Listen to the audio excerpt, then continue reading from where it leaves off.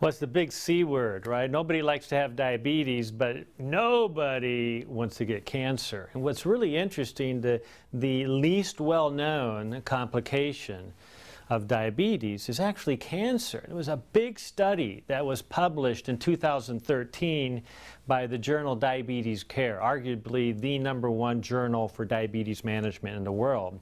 And they did a study that included over 29,000 individuals.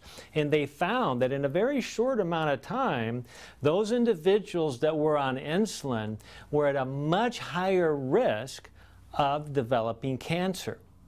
30% increased risk just because they were on insulin.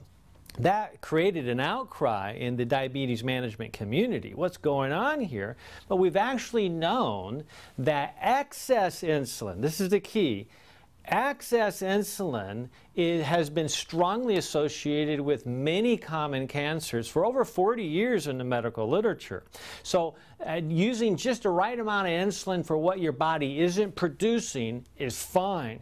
But if you're using extra insulin as an excuse not to go walking after meals, not to pay attention to your diet, not to focus on lifestyle approaches that improve insulin sensitivity, that extra insulin is actually increasing risk for heart disease, hypertension, kidney problems, but especially cancer. Now we understand.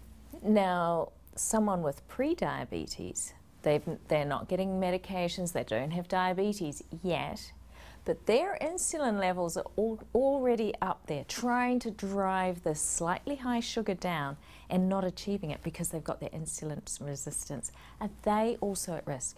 I believe so. In fact, there's many studies showing that there's a much higher risk of prostate cancer in men who have metabolic syndrome, which is essentially insulin-resistant syndrome, where their bodies may be controlling blood sugars acceptably, but the trade-off is that the pancreas has to produce a tremendous amount of insulin in order to compensate for controlling blood sugars.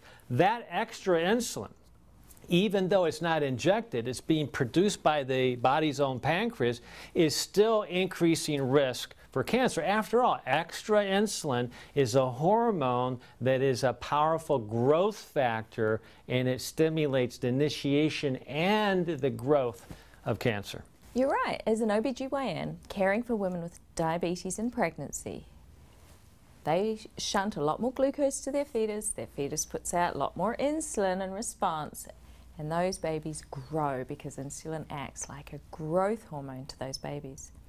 Now, we're talking about cancer. Is it cancer, a particular kind of cancer, or is this cancer in general?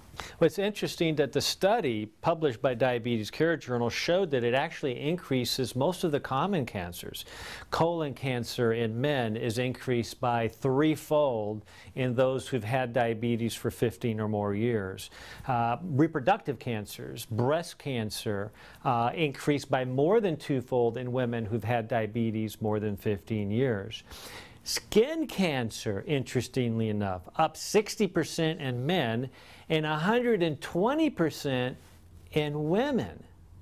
Even melanoma and urinary tract cancers go up when they're exposed to diabetes for many years. And so that's all the more reason to start studying what are the ways that we can potentially reverse this through comprehensive lifestyle strategies that can be very fundamental, very basic, but powerful in not just controlling blood sugars, as important as that is, but actually dramatically lowering your risk of common cancers.